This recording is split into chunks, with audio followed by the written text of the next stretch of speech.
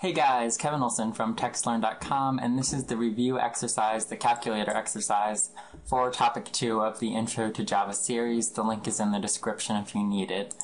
Alright, so the instructions here are to create this simple calculator that basically takes two different values from the user. It's going to use a scanner to save them and store them as doubles into the computer's memory, and then we're going to perform computations to get the sum, product, quotient, and remainder, and finally we're just going to print everything out.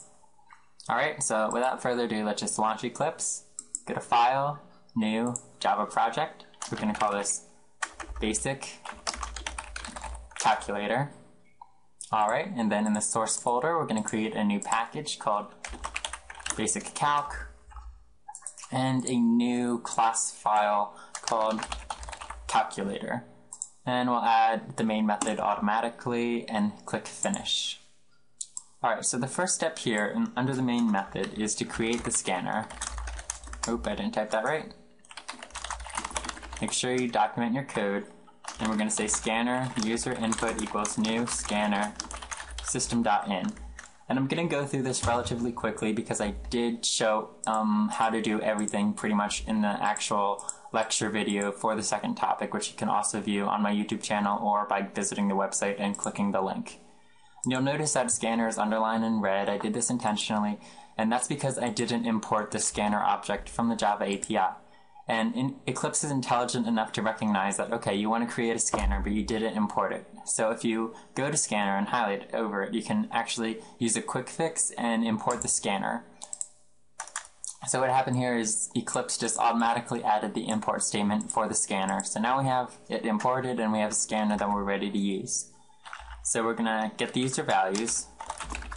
So system.out.println, we're going to say a little message, welcome to calculator, and then system.out.println, please enter your first value.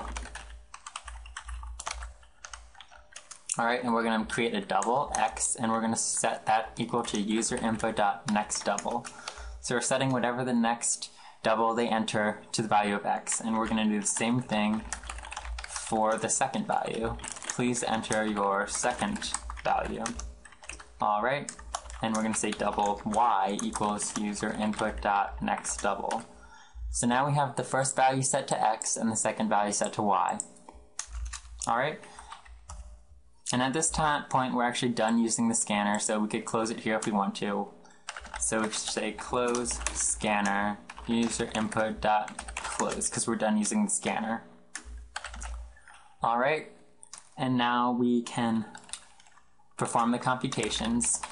So we're going to create new double sum equals x plus y, double product equals x times y, double quotient equals x divided by y, and double remainder equals x modulus, which is the percent sign y.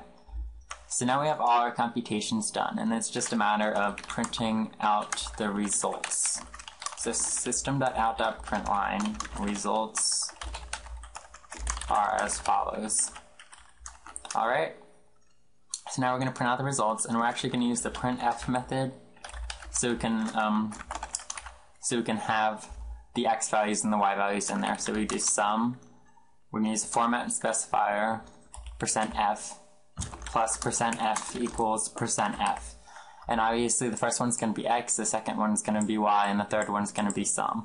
So we add a comma, we do x, y, and sum. Those are the arguments we're going to pass to the printf.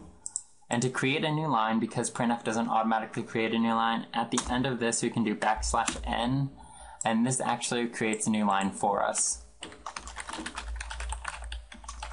Sum, next one is product %f times %f equals %f, and we do x, y, and this time it's the product. And I forgot to do the new line, so we're actually going to have a new line as well.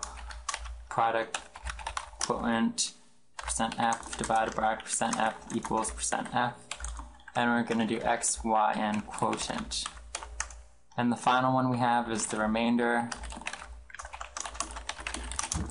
%f divided by %f equals %f. and I forgot the new line again, and we don't need a new line here because it's the last line in the program. So we do x, y, and remainder, and end with a semicolon. So we created the scanner, we got the user input, we closed the scanner, and then we performed the computations and printed out the results. Let's see if it works. Save, run. Welcome to calculator. Please enter your first value. I'm going to enter 100, and the second value I'll enter 10.